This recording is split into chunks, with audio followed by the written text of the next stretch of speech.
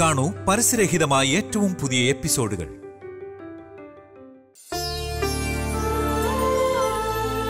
ചേച്ചി പറഞ്ഞാൽ ഞാൻ സമ്മതിച്ചു. പക്ഷേ ഞാൻ അയാളോടൊന്ന് സംസാരിക്കട്ടെ. അയാൾക്ക് പറയാനുള്ളത് കൂടി ഒന്ന് കേൾക്കണമല്ലോ. എന്നാ മോൻ പോയി സംസാരിക്കും. അത് കഴിഞ്ഞ് നമുക്കൊരു തീരുമാനത്തിലെത്താം.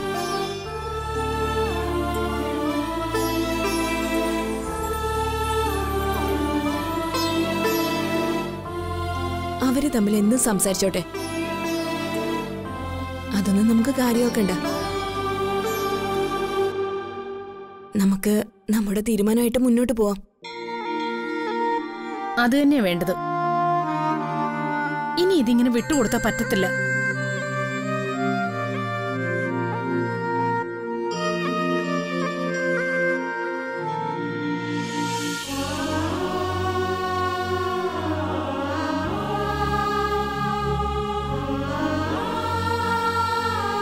അവിടെ സംസാരിച്ചൊന്നും പ്രിയ കണക്ക് കൂട്ടണ്ട. ടീക്ക് പറഞ്ഞതും കാര്യാക്കണ്ട. എന്നെ വിശ്വാസം ഉണ്ടെങ്കിൽ ഞാൻ പറയുന്നത് താൻ കേൾക്കണം.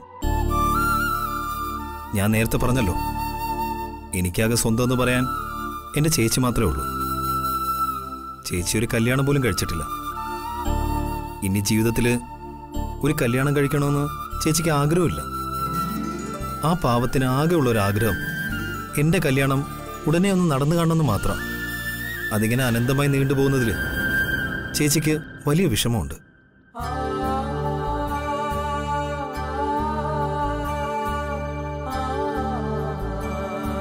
പ്രിയേ, വിവാഹം ഇപ്പൊ ഉടനെ വേണമെന്ന് ഞാൻ പറയുന്നില്ല.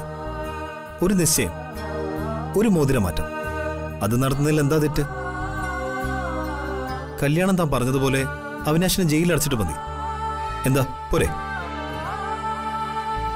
എന്നെ വിശ്വാസം ഉണ്ടെങ്കിൽ തനിക്ക് ഞാൻ പറയുന്നത് സമ്മതിക്കാം. അല്ലെങ്കിൽ നമുക്ക് ഈ ആലോചന ഇവിടെ വെച്ച് അവസാനിപ്പിക്കാം. എന്തു പറയുന്നു? എനിക്ക് നിങ്ങളെ ഇഷ്ടമല്ലാഞ്ഞിട്ടൊന്നുമല്ല. നിങ്ങളെ വിവാഹം കഴിക്കാൻ എനിക്ക് താല്പര്യമാണ്. എല്ലാ പെൺകുട്ടികളെയും പോലെ ഒരു നല്ല കുടുംബജീവിതം ഉണ്ടായി കാണാനുള്ള ആഗ്രഹമുണ്ട്. നിങ്ങളിൽ നിന്ന് അങ്ങനെ ഒരു ജീവിതം എനിക്ക് കിട്ടുമെന്നുള്ള പ്രതീക്ഷയുണ്ട്. കാരണം ഇതുവരെയുള്ള എന്റെ എല്ലാ ജീവിത കഥകൾ അറിഞ്ഞിട്ടും എന്നെ സ്വീകരിക്കാൻ നിങ്ങൾ തയ്യാറായല്ലോ. അതുതന്നെ ഏറ്റവും വലിയ കാര്യമാണ്. പക്ഷേ എന്റെ ഉള്ളിൽ പേടിയാ ജയപ്രകാശ്. അവിനാശിനെ ജയപ്രകാശിനെ അറിഞ്ഞൂടാത്തതുകൊണ്ടാ. എന്ത് ക്രൂരത ചെയ്യാനും മടിക്കാത്ത ഒരാളാ. ഇപ്പൊ തന്നെ ജയപ്രകാശിന്റെ ഓഫീസിലൊന്ന് ഭീഷണിപ്പെടുത്തിയില്ലേ? ഇവിടെ വന്ന് ബഹളം വെച്ചില്ലേ? അയാൾക്ക് ഒന്നിനെയും പേടിയില്ല, ആരെയും പേടിയില്ല. എന്ത് ചെയ്യും അയാള്? അങ്ങനെയുള്ള ഒരാള് പുറത്തു നിൽക്കുമ്പോ നമ്മുടെ കല്യാണം നടത്തിയ സന്തോഷമായിട്ട് ജീവിക്കാൻ പറ്റുമെന്ന് ജയപ്രകാശിന് തോന്നുന്നുണ്ടോ? തന്റെ ഉള്ളിലെ പേടി എനിക്ക് മനസ്സിലായടോ. അതുകൊണ്ടാണ് ഞാൻ പറഞ്ഞത് നമുക്ക് നിശ്ചയം നടത്തി വെച്ച കല്യാണം പിന്നീട് മതിയെന്ന്. അവിനാശിനെ ജയിലിലടച്ചതിന് ശേഷം മാത്രം താൻ സമ്മതിച്ചാൽ മതി. ഞാൻ നേരത്തെ പറഞ്ഞല്ലോ, അതുവരെ ഞാൻ കാത്തിരിക്കാടോ. അവിനാശിന് ശിക്ഷ കിട്ടുമെന്ന് ഉറപ്പല്ലേ? തീർച്ചയായിട്ടും. ഒരു ജീവപര്യന്തം, അതിൽ കുറഞ്ഞ ഒന്നും അയാൾക്ക് കോടതി വിധിക്കില്ല. ജയപ്രകാശിന്റെ ഈ വാക്കുകൾ ഞാൻ വിശ്വസിക്കുവോ? നിശ്ചയത്തിന് തീയതി കുറിക്കാൻ ചേച്ചിയോട് പറഞ്ഞോളൂ. കല്യാണം പക്ഷേ ജയപ്രകാശ് പറഞ്ഞ വാക്ക് പാലിച്ചിട്ട് മതി. അതും ജയപ്രകാശിനെ എല്ലാരും പറഞ്ഞ് സമ്മതിപ്പിക്കണം. അത് ഞാൻ ഏറ്റു. അപ്പോ നിശ്ചയത്തിന് സമ്മതിച്ചല്ലോ, അത് മതി. ഇനി ഒന്ന് ചിരിച്ചാ സന്തോഷം.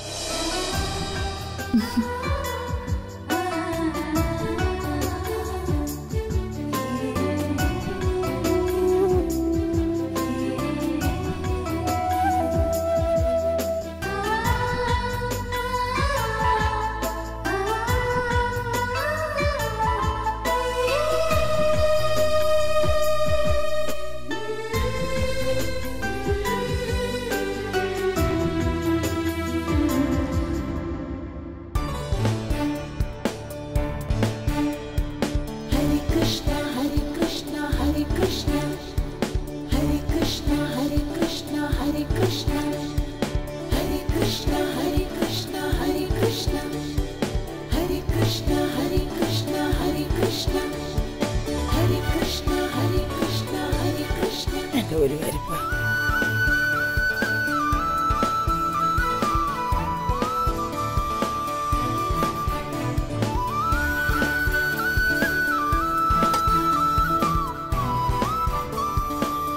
തിരുവാതിര ദിവസം എല്ലാരും നോമ്പെടുക്കണം.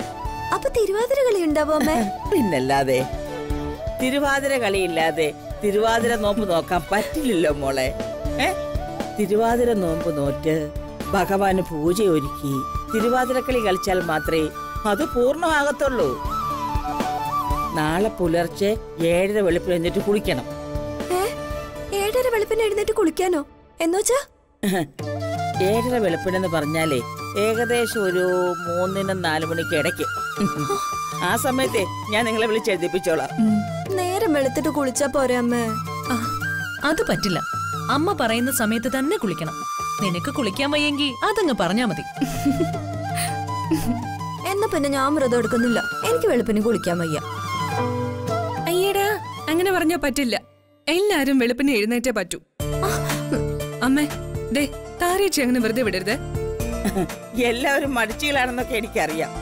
പക്ഷെ തിരുവാതിര ദിവസം എല്ലാവരും വെളുപ്പിന് എഴുന്നേറ്റ് കുളിച്ച് ഈ ഭഗവാന്റെ മുന്നേ വന്ന് നിന്ന് തൊഴുത് പ്രാർത്ഥിച്ചേ പറ്റൂ. അതെനിക്ക് നിർബന്ധമാണ്. അപ്പൊ നമ്മൾ എന്താ കഴിക്കുന്നത്? തിരുവാതിര ദിവസം കഴിക്കേണ്ടതിനൊക്കെ ഒരു ചിട്ടയുണ്ട് അല്ലേ അമ്മേ? യെസ്. തിരുവാതിര ദിവസം എട്ടങ്ങാടി വെച്ച് കഴിക്കണം. എന്താ എട്ടങ്ങാടിയോ? അതെന്ത് സാധന? അതൊക്കെ വഴിയെ പറഞ്ഞു തരാം. എട്ടങ്ങാടി വെച്ച് കഴിക്കുന്നത് മാത്രമല്ല, ഒരു നേരം മാത്രമേ അരി ആഹാരം കഴിക്കാൻ പാടുള്ളൂ. ബാക്കി 2 നേരവും തിരുവാതിര പുഴുക്കുണ്ടാക്കി കഴിക്കണം. തിരുവാതിര പുഴുക്കോ? അതെന്ത് സാധന? താരേ, തിരുവാതിര ദിവസം കിഴങ്ങുവർഗ്ഗങ്ങൾ പുഴുങ്ങി അത് ആഹാരമായിട്ട് കഴിക്കണമെന്നാണ് ശാസ്ത്രം. അങ്ങനെ പല ആചാരങ്ങളും ഉണ്ട്. അതൊക്കെ ഓരോന്നായി വഴിയെ പറഞ്ഞുതരാം. ഇത് ശിവന്റെ കഴുത്തിലിരിക്കുന്ന കാളകൂട വിഷത്തേക്കാൾ വലുതാണല്ലോ അമ്മ. ഇനി ആവശ്യമില്ലാത്ത സംശയം ചോദിച്ചാൽ തിരുവാതിര പുഴുക്കുണ്ടാക്കി ചൂടോടെ നിന്റെ വായിൽ വെച്ച് തരിഞ്ഞാൽ. എന്തിനാ താരേച്ചി എല്ലാത്തിനും സംശയം ചോദിക്കുന്നത്? നമ്മുടെ വീട്ടിലൊരു നല്ല ചടങ്ങ് വരുമ്പോ എല്ലാരും കൂടി ഭക്തിപൂർവ്വം അതങ്ങ് ആഘോഷിച്ച പോരെ? എത്ര ഭക്തിപൂർവ്വം ആഘോഷിച്ചാലും എനിക്ക് ഇത്ര മീനില്ലാതെ ചോറ് ഇറങ്ങില്ലെന്ന് അറിഞ്ഞൂടെ ചിത്രേ? അതെ, ഞാൻ നിങ്ങളോട് നേരത്തെ പറഞ്ഞ ഒരു കാര്യം ഒന്നുകൂടി ഓർമ്മപ്പെടുത്തുക. ആദ്യം നിങ്ങളിൽ ആരാണോ ഒരു കുഞ്ഞിനെ ഡെലിവറി ചെയ്ത് തരുന്നവർക്ക് അവർക്ക് ഞാനൊരു ബമ്പർ സമ്മാനം നൽകും. അത് മറക്കണ്ട. എന്ത് സമ്മാനാണെന്ന് അമ്മ ഇതുവരെ പറഞ്ഞില്ലല്ലോ. സമ്മാനം എന്താണെന്ന് ഞാൻ ഇപ്പൊ പറയത്തില്ല. പക്ഷെ അത് നിങ്ങൾ പ്രതീക്ഷിക്കുന്ന സമ്മാനത്തെക്കാളൊക്കെ വളരെ വലുതായിരിക്കും.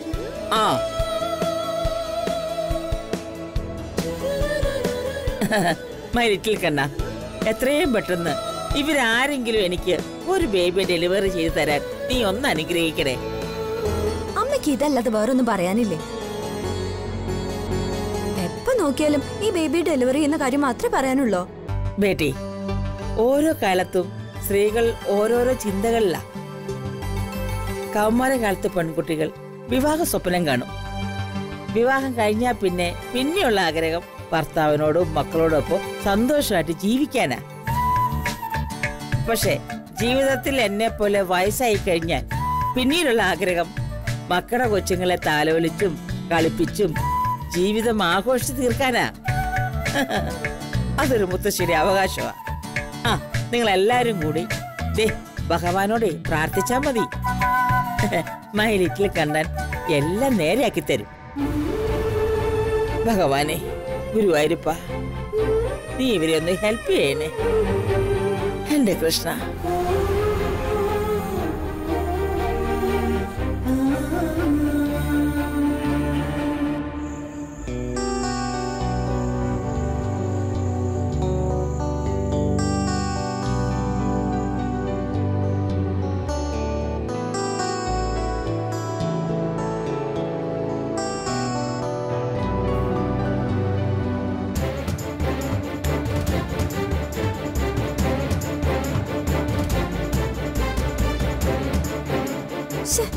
എന്നാലും ഈ തിരുവാതിരയുടെ രൂപത്തിൽ ഇങ്ങനൊരു പാര കയറി വരുമെന്ന് ഞാൻ വിചാരിച്ചില്ല.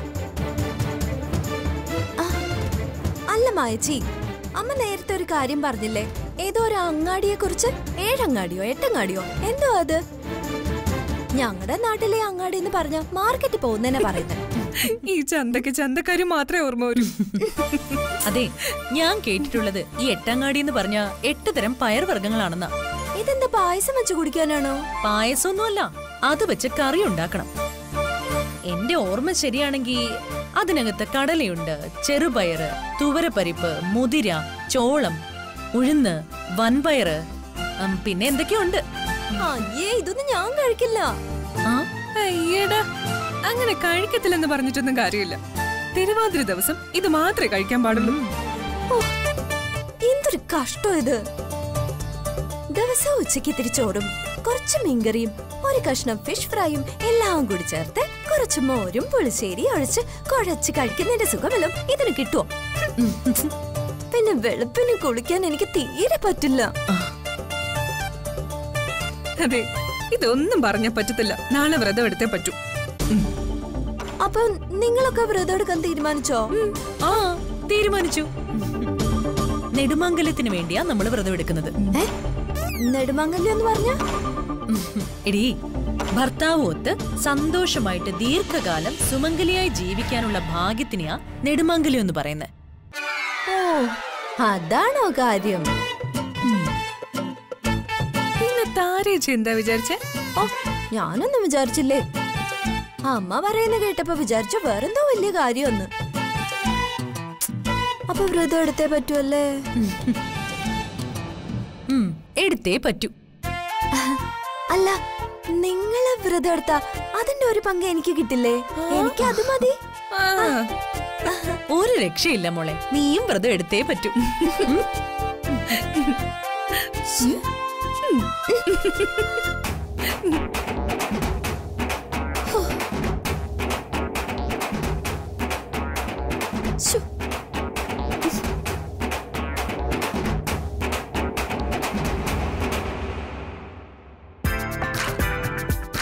ഇത് കഴിഞ്ഞ മാസം കൊടുത്തല്ലേ, ഇതെടുക്കാം. ഇത് തന്നെ മതി. ബ്ലൗസ് ഉണ്ട്, കുഴപ്പമില്ല. ഡ്രസ്സൊക്കെ അടുക്കി പറക്കി വെക്കുന്നേ പുലർച്ചെ ഉടുക്കാനാ. അതിന് പുലർച്ചെ താൻ എവിടെ പോന്നു? ഞാൻ എങ്ങും പോകുന്നില്ല. ഞങ്ങൾ എല്ലാവരും കൂടെ തിരുവാതിര നോമ്പ് നോക്കാൻ തീരുമാനിച്ചു. വെളുപ്പിനെ കുളിക്കണം, കുളിച്ചിട്ട് മാറി ഉടുക്കാനാ ഈ ഡ്രസ്. അമ്മയുടെ ഐഡിയ ആയിരിക്കും അല്ലേ? ആരുടെ ഐഡിയ ആയാലെന്താ? നെടുമംഗലത്തിന് വേണ്ടിയാ സ്ത്രീകളെ തിരുവാതിര നോമ്പ് നോക്കുന്നത്. എന്തിനു വേണ്ടിയാണെങ്കിലും എന്റെ മായ വെളുപ്പിനെ കുളിച്ചിട്ട് തണുത്ത് വിറച്ച് വരുന്നത് കാണാൻ ഒരു രസമുണ്ട്. വഷളത്തരം പറയാതെ ശ്രീയേട്ട. അല്ലെങ്കിലും ഈയിടെയായിട്ട് ശ്രീയേട്ടൻ നാവെടുത്ത വഷളത്തരമേ പറയൂ. പറയുന്നത് മാത്രമേ ഉള്ളൂ വഷളത്തരം. ശ്രീയേട്ട നിക്ക്. അതെ, എന്നും ഇങ്ങനെ നോമ്പും പ്രാർത്ഥനയായിട്ട് മാത്രം നടന്നാ പോരാ. ദേഹത്ത് തൊടാതെ അങ്ങോട്ട് മാറി നിന്നേ. എനിക്ക് നാളെ വ്രതം ഉള്ളതാ. വെറുതെ എന്നെ ശല്യപ്പെടുത്തരുത്. നിന്റെ വ്രതം ഞാൻ ഇപ്പൊ ശരിയാക്കി തരാടി.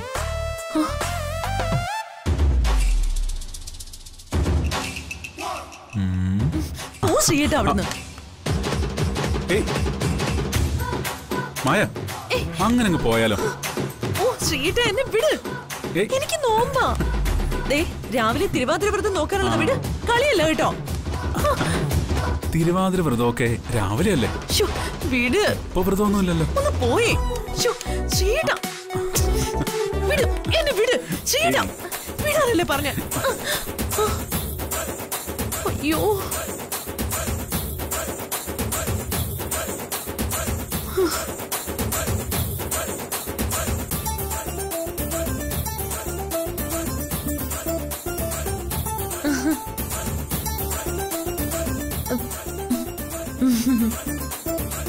താരേ, ഞാൻ ഇല്ല, ഞാനൊന്നും കണ്ടിട്ടില്ല.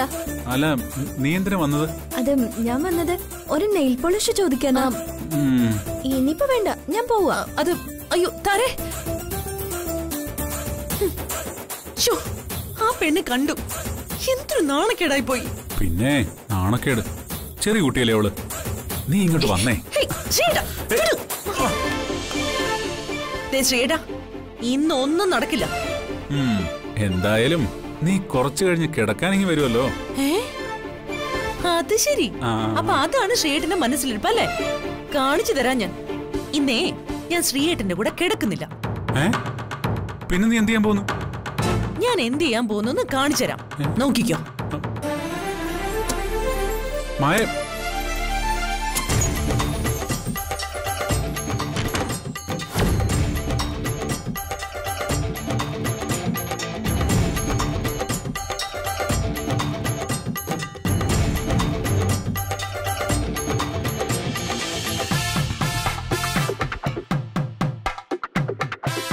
നശിച്ചു, എല്ലാം നശിച്ചു. എന്താടി, എന്തു പറ്റി? ഇനി എന്ത് പറ്റാൻ? എന്ത്? ശ്രീയേട്ടൻ മായച്ചിയുടെ എല്ലാ വ്രതം തെറ്റിച്ചു. വ്രതം തെറ്റിയെന്നോ? അതിന് വ്രതം തുടങ്ങിയില്ലല്ലോ. അയ്യടാ, വ്രതം തുടങ്ങിയില്ല പോലും. മോന്റെ മനസ്സിൽ വല്ല കള്ളത്തരുണ്ടെങ്കിലേ അത് ഇപ്പൊ തന്നെ അങ്ങ് മാറ്റിയേക്കണം. അതിനൊന്നും എന്നെ കിട്ടില്ല. ഇവളുടെ ഒരു കാര്യം. പിന്നെ ഞാൻ നിങ്ങളുടെ കൂടെ അല്ല ഇന്ന് കിടക്കുന്നത്. പിന്നെ ഞാനൊരു കാര്യം തീരുമാനിച്ചു. ഞാനും മായച്ചിയും ചിത്രയും കൂടി ഇന്ന് ഉറങ്ങുന്നത്. നിങ്ങൾ ആണുങ്ങളും മൂന്നുപേരും കൂടി അപ്പുറത്തെ മുറിയിൽ ഒരുമിച്ച് കിടന്നോ. ഞങ്ങൾ പെണ്ണുങ്ങളെല്ലാം കൂടി ഇവിടെ. എന്തിന്? ഞാനിവിടെ അങ്ങോട്ടില്ല, മാറി കിടക്കണം പോലും. ദേ, അപ്പുറത്തെ മുറിയിൽ ശ്രീയേട്ടന്റെ കൂടെ പോയി കിടന്ന് ഉറങ്ങിക്കോണം. വേണമെങ്കിൽ ആ ബാലുവിനെ വിളിച്ചോ. ചിത്ര ഞങ്ങൾ ഇങ്ങോട്ട് കൂട്ടിക്കോളാം. എന്റെ പൊന്ന് താരെ, നീ വെറുതെ നാണക്കേടുണ്ടാക്കി വെക്കല്ലേ. വ്രതം മുടങ്ങൂന്ന് പറഞ്ഞ് ഈ പ്ലാൻ നീ ആരോടെങ്കിലും പറഞ്ഞ പിന്നെ നിന്നെ എന്നെയും കളിയാക്കി കൊല്ലു അവര്. അത് സാരമില്ല, എന്തായാലും ഞാൻ തീരുമാനിച്ചതേ നടക്കുള്ളൂ. താരേ, പിന്നെ താരേ, ദേ മായച്ചി, ഞാൻ ചെന്ന് കാര്യം പറയട്ടെ. താരേ,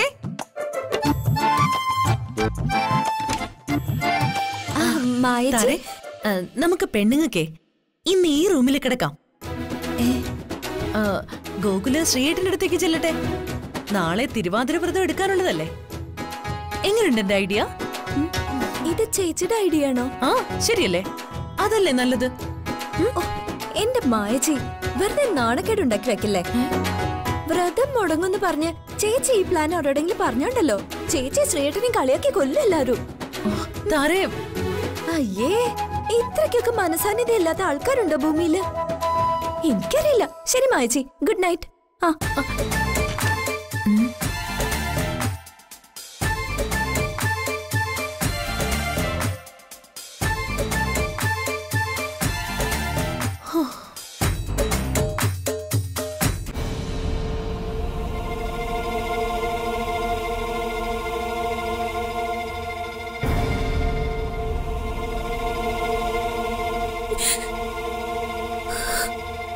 എന്താ ചിത്ര ഇത്? ഇതുവരെ എല്ലാവരോടും സന്തോഷത്തോടെ പെരുമാറിയിട്ട് ഇപ്പൊ എന്തിനാ താൻ മൂഡ് ഓഫ് ആവുന്നത്? എനിക്കറിയില്ല ബാലു, ആലോചിച്ചിട്ട് ഒരു സമാധാനവും കിട്ടുന്നില്ല. നെടുമാങ്കല്യത്തിന് വേണ്ടിയാ എല്ലാ സ്ത്രീകളും തിരുവാതിര നോമ്പ് നോക്കുന്നത്. പക്ഷെ എന്റെ കൂടെ പിറപ്പിന്റെ പ്രവൃത്തികൾ കൊണ്ട് എന്റെ വിവാഹ ജീവിതം ഇത്ര കാലം നിലനിൽക്കുമെന്ന് എനിക്ക് ഒരു രൂപവും ഇല്ല. നീ എന്തൊക്കെയാ ചിത്ര ഈ പറയുന്നത്? നിന്റെ ജീവിതത്തിന് എന്ത് പറ്റുമെന്നാ? ഇല്ല ബാലു, എന്റെ ഏട്ടന്റെ കുഴപ്പം കൊണ്ട് ഈ കുടുംബത്തിന് എന്തെങ്കിലും സംഭവിച്ചാ പിന്നെ എനിക്ക് സമാധാനത്തോടെ നിങ്ങളുടെ കൂടെ ജീവിക്കാൻ പറ്റില്ല. ഇവിടെയുള്ള ആരുടെ മുഖത്ത് നോക്കാൻ പറ്റില്ല.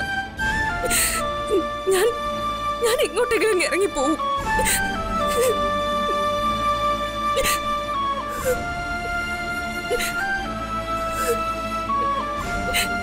നീ അങ്ങനെ ഒന്നും ചിന്തിക്കണ്ട. ഇവിടെ സംഭവിക്കുന്നതൊന്നും നിന്റെ കുറ്റം കൊണ്ടല്ല. നിന്റെ ആങ്ങളാന്ന് പറയുന്ന ആ വൃത്തികെട്ടവൻ എന്ത് ചെയ്യുമെന്ന് എങ്ങനെ പെരുമാറുമെന്ന് ഇവിടെ എല്ലാവർക്കും അറിയാം. അതിന് നിന്നെ ഇവിടെ ഒരാളും കുറ്റപ്പെടുത്താൻ പോകുന്നില്ല. എന്നെ ആരും കുറ്റപ്പെടുത്തില്ലെന്ന് എനിക്കറിയാം. പക്ഷേ എനിക്കൊരു മനസാക്ഷിയില്ലേ ബാലു? ഇത്രയും നേരം ഞാൻ അവരോട് കളിച്ചു ചിരിച്ചൊക്കെ നിന്നു. പക്ഷെ ആലോചിച്ചിട്ട് എനിക്ക് ഒരു സമാധാനം കിട്ടുന്നില്ല. നീ വിഷമിക്കല്ലേ. ദേ കിടന്നുറങ്ങാൻ നോക്കിയേ.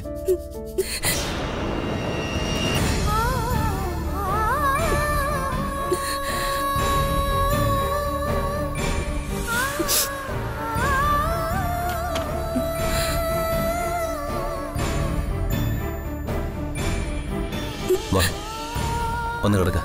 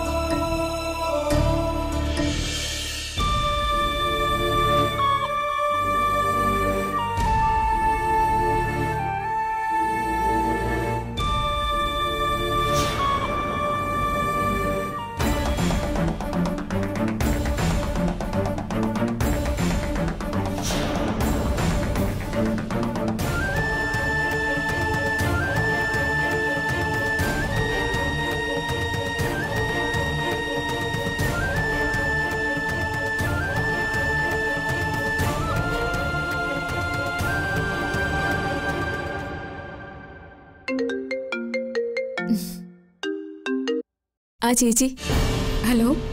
ഞാൻ ചേച്ചി വിളിക്കാൻ വേണ്ടി ഇരിക്കുമായിരുന്നു. എല്ലാരും കൂടി നിർബന്ധിച്ചിട്ടാ ഞാൻ ഈ കല്യാണത്തിന് സമ്മതിച്ചേ. പക്ഷേ എനിക്ക് നല്ല പേടിയുണ്ട് ചേച്ചി. പേടി നിനക്ക് മാത്രമല്ല, എനിക്കുണ്ട്. പക്ഷേ എന്ന് കരുതി ജീവിതകാലം മുഴുവൻ നമുക്കിങ്ങനെ ഒറ്റയ്ക്ക് കഴിയാൻ പറ്റുമോ? ഒരു കുടുംബവും ജീവിതമൊക്കെ നിനക്കും വേണ്ടേ? അതിന് ഇപ്പൊ എടുത്ത ഈ തീരുമാനം തന്നെയാ നല്ലത്.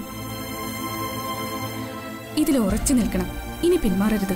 ചേച്ചി, ഞാൻ പറഞ്ഞത് ഓർമ്മയുണ്ടല്ലോ, ഈ കല്യാണം നടക്കണമെന്നുണ്ടെങ്കിൽ അതിനു മുമ്പ് അവിനാഷ് ജയിലിലായിരിക്കണം. അത് രാജീവിനെ പോലെ അല്ല ജയപ്രകാശ്. കുറച്ചുകൂടെ ധൈര്യവും പക്വതയും ഒക്കെ ഉണ്ട്. അതുമാത്രമല്ല, അവൻ വക്കീലല്ലേ. നിങ്ങളുടെ കല്യാണം കഴിഞ്ഞ പിന്നെ പഴയതുപോലെ അവിനാഷ് നിങ്ങളെ ശല്യപ്പെടുത്താൻ വരുമെന്ന് എനിക്ക് തോന്നുന്നില്ല. എന്താ സംഭവിക്കാൻ പോകുന്നതെന്ന് ഇനി കണ്ടറിയാം. എന്തായാലും ഞാനിപ്പോ എല്ലാം ദൈവത്തിന് വിട്ടുകൊടുത്തിരിക്കുക ചേച്ചി. എല്ലാം ഭംഗിയായിട്ട് തന്നെ നടക്കും, നീ വിഷമിക്കേണ്ടെന്നേ. സമാധാനായിട്ട് കിടന്നുറങ്ങിക്കോ. Good night. ആ ശരി ചേച്ചി, ഗുഡ് നൈറ്റ്.